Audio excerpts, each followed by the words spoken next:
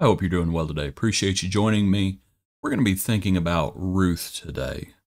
We're going to look at what she tells Naomi, her mother-in-law, but let's begin by looking at the hymn, Footprints of Jesus.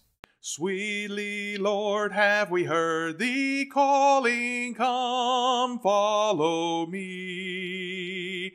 And we see where thy footsteps falling lead us to thee. Footprints of Jesus that make the pathway glow. We will follow the steps of Jesus where'er they go. Footprints of Jesus. Let's look at our passage now. This is Ruth chapter 1. And just if you're not familiar with Ruth, a famine had broken out in Israel. And there's a man named Elimelech, married to Naomi. And they have two sons. And because of the famine, they go to Moab. And they remain there. Verse 2, then Elimelech dies, and she's left with her two sons. The two sons had married women from Moab, and then the sons died. And then word comes that there's bread in Israel once again. And so Naomi begins the trip back with the two daughter-in-laws in tow, and then Naomi says to the daughter-in-laws, "Go, return to your land." And one of them does, one of them doesn't. Ruth clings to her. Verse 15. She says, this is Naomi speaking, "Look, your sister-in-law has gone back to her people and to her gods. Return after your sister-in-law." But Ruth said, "Entreat me not to leave you, or to turn back from following after you. For wherever you go, I will go, and wherever you lodge, I will lodge. Your people shall be my people, and your God my God.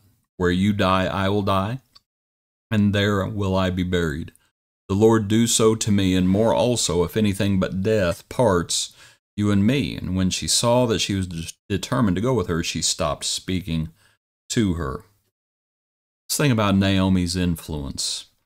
And sometimes folks are of the opinion that, and I've seen it on social media, where we don't follow other people, we follow the Lord.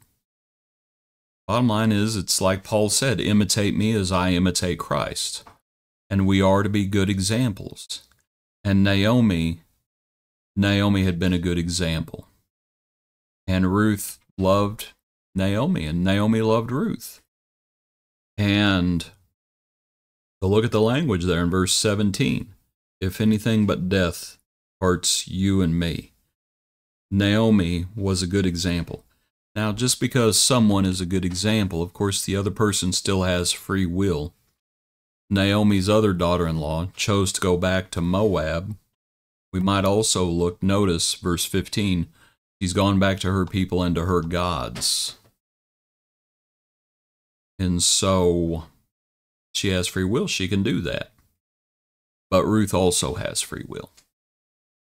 And she is determined to go with Naomi. So we need to be those sorts. We need to be those sort of people that people are willing to follow to the Lord, because that's ultimately what this is. This is Ruth coming to the Lord for refuge. Boaz is going to mention that in the following passage within the account. But this is what Ruth has done. She has family. Looks like she has family from what Boaz says back in Moab. Perhaps mother and father, I believe, is what Boaz says. And so she's leaving them behind, and she is choosing the Lord as her refuge. The Lord do so to me, and more also. If anything but death departs you and me, your people shall be my people, and your God my God. She's choosing the Lord. She's choosing the Lord. She's choosing the Lord's people. Pardon me if you just heard that kerfuffle in the other room. She's choosing the Lord. She's choosing the Lord's people. She's choosing Naomi. Wherever you go, I will go. And let's also make this point, along with Naomi's influence and along with Ruth seeking refuge, let's also make this point that Naomi and Elimelech and their sons, they had gone to Moab temporarily.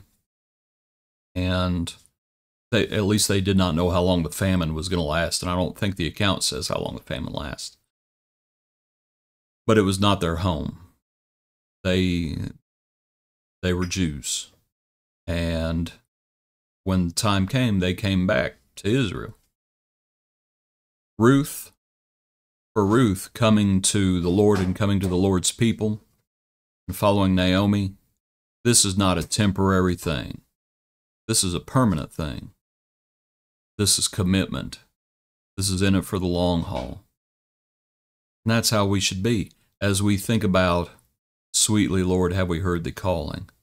And we think about the footprints of Jesus. And we think about permanence. And we think about, while we are pilgrims and sojourners, we seek the city to come, but our commitment to the Lord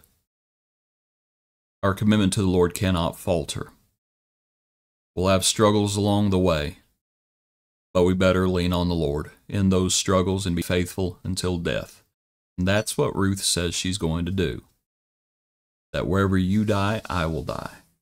She's becoming a proselyte. She's choosing the Lord. The Lord is her refuge. She's following Naomi to a better life, frankly. Appreciate you. Hope you have a good day. Join us tomorrow for another portion of our daily praise.